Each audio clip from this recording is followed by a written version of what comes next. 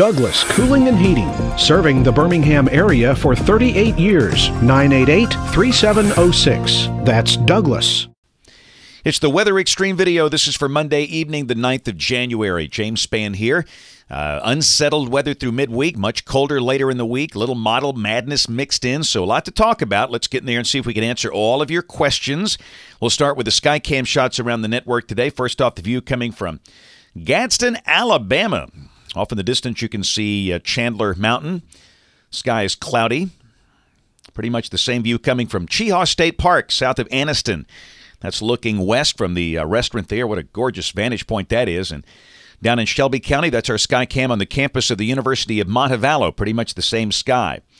Deep upper low over West Texas, producing a lot of issues. Snow and icy winter weather underneath that thing, and storms in the warm sector. Houston had some big flooding issues this morning, major problems there.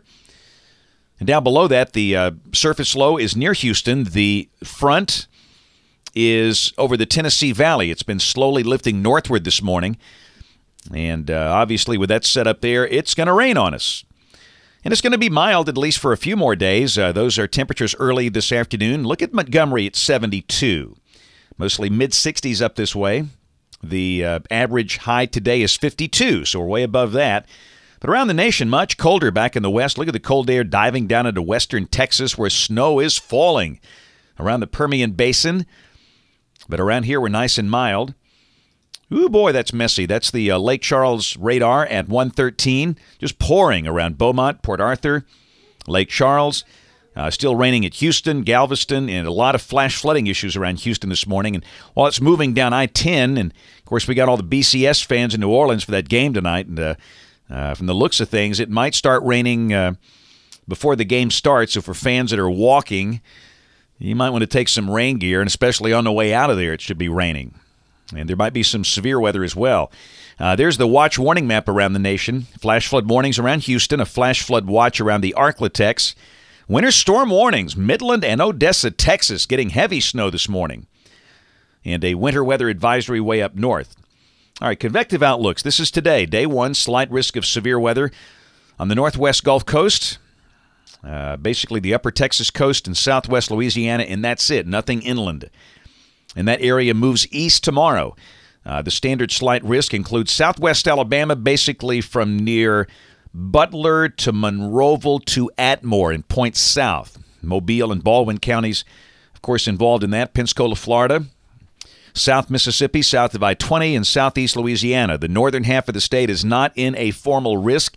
And on day 3, just the low-end probabilities to the east of here. Rain for the next 5 days. Got to get wet. It's been wet. This is through Saturday morning at 6 o'clock, showing rain amounts of 1 to 2 inches here.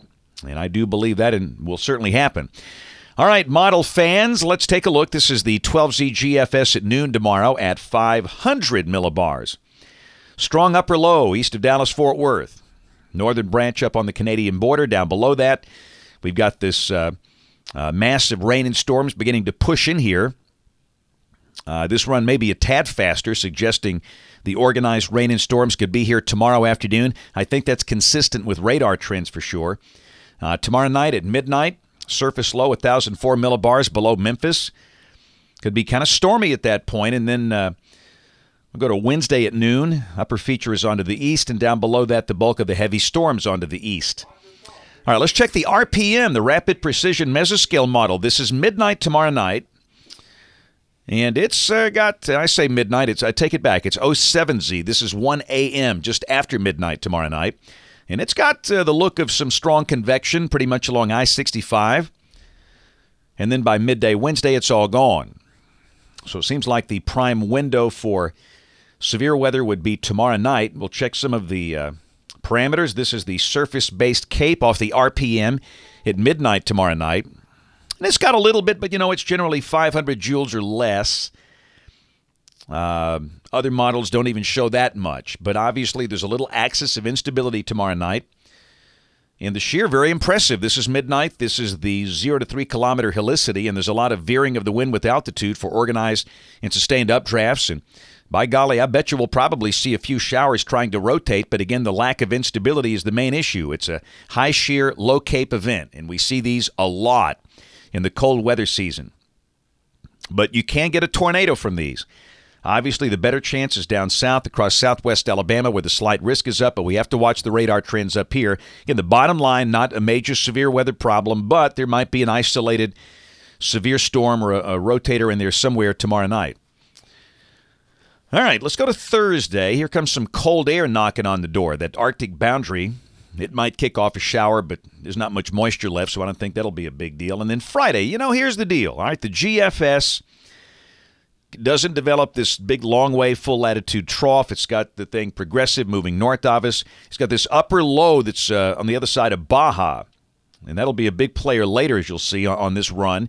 But down below that, Friday would just be kind of cool and dry. Highs in the mid-40s. Yeah, much colder, but not as cold as it could be.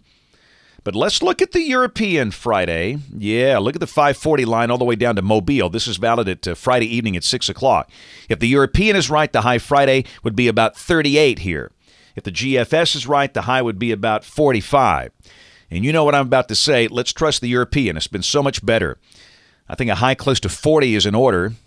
And don't be shocked if it trends a degree or two lower.